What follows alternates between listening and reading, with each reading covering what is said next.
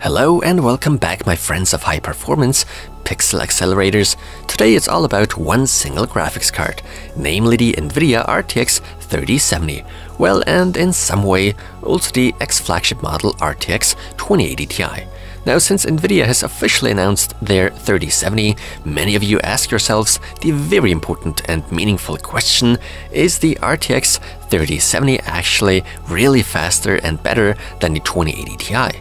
According to NVIDIA, it was stated the new graphics card would definitely be able to keep up with the 2080 Ti, if not even surpass it in some instances.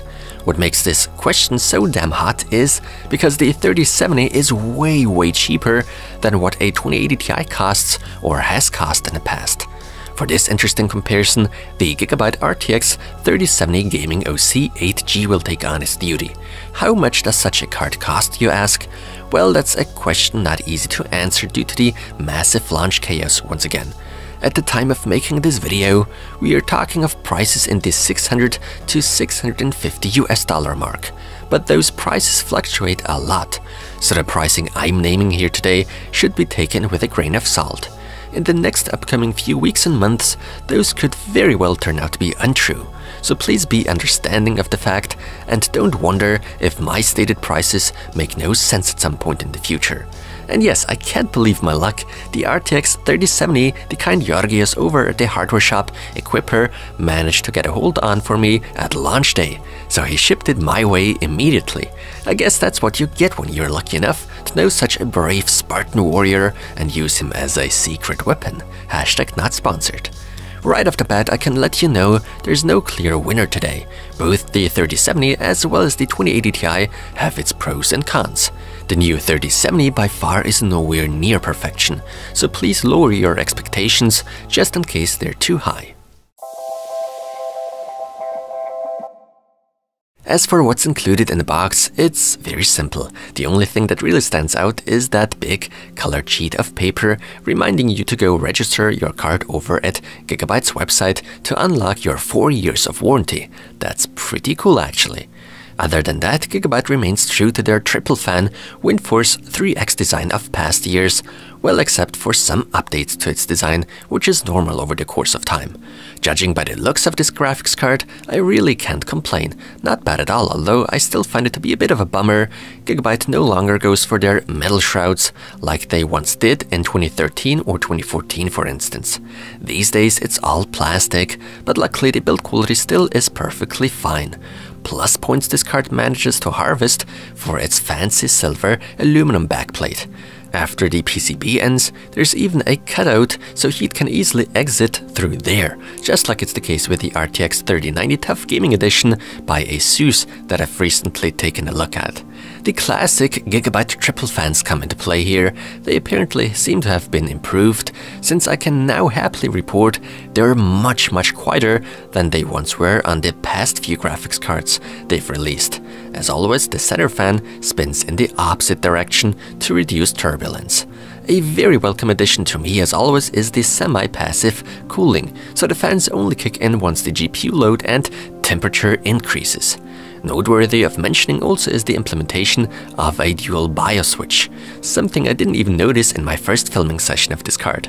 Anyway, we can switch between OC and silent modes.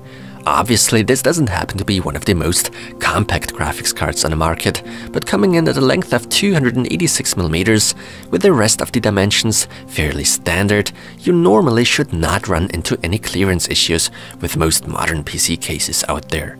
As it is to be expected, GIGABYTE can't just release one of their products without any RGB on there, so they've added their logo that lights up along with a bar. For my taste, that's not too shabby.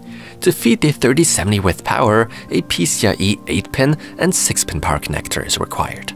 In terms of specs, the RTX 3070, on paper at least, makes a great impression, albeit not in each and every point. Immediately noticeable is the big difference in shader count between the 3070 and 2080 Ti. If we were to simply judge by that, the 3070 would offer a lot more raw performance than the 2080 Ti, but it's not as simple as that. There are a whole bunch of factors that need to be considered, one of which simply being the architecture used. An interesting example, there are a lot more RT and Tensor cores on the 2080 Ti than there are on the 3070. It sure will be an exciting race. Some of you surely have noticed that unlike with the 3080 and 3090 GPUs, the RTX 3070 no longer makes use of the new super-fast GDDR6X video memory. Instead, NVIDIA lays their trust into the long-standing GDDR6 VRAM at 14 gigabits per second. Very much a sin in the eyes of enthusiasts and many users, however, is the fact that we only get a capacity of 8 gigabytes.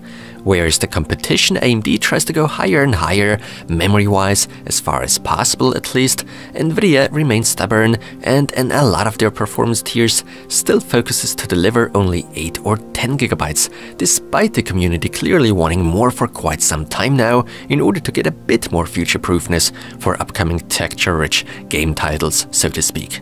This in fact is debatable whether or not 8 gigabytes are sufficient for the years to come. Some say no, others say yes. What we all can agree on though is that more memory certainly wouldn't hurt. At a somewhat comparable price point, AMD apparently will be offering 16 gigabytes to work with on their RX 6800 for instance. But hey, let's not go down this loophole. Let's move on for now. Once again, I'd like to quickly thank Enermax for providing me with their monstrous Max Titan 1250 watt 80 plus titanium power supply. For an RTX 3070, this PSU obviously is way too overkill, but my plans for it are an RTX 3090 and AMD Threadripper CPU combo. The reason I put advertisement on here is because this PSU does benefit me personally as well as from a business point of view, but I do want to let you know that I'm not being paid for this mention, just to avoid confusion and wars. Alright, that's enough talking, let's actually get into the benchmarks to find out what kind of performance a 3070 brings to the table. Enjoy!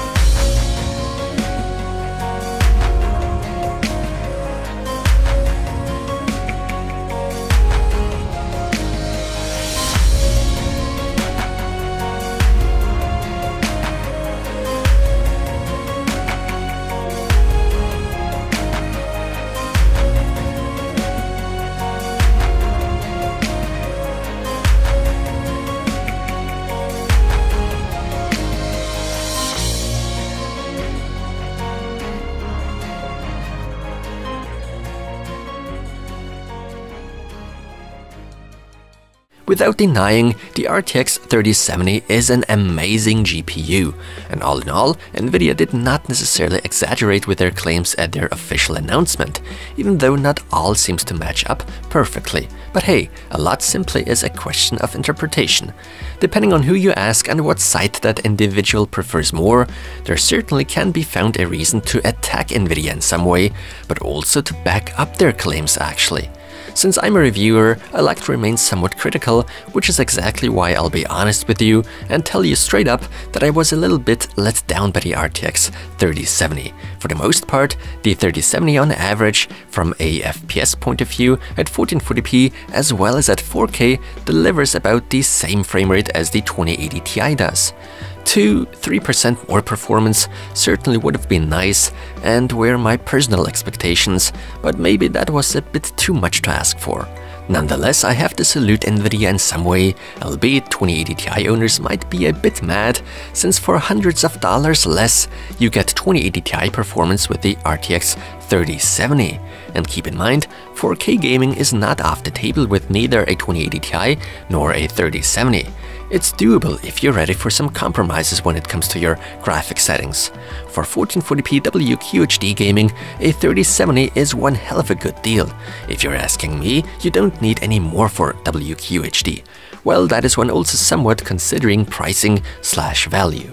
To my surprise, I had to witness the 2080 Ti in certain game titles with ray tracing and DLSS enabled is capable of outputting more FPS on the screen than the 3070 does.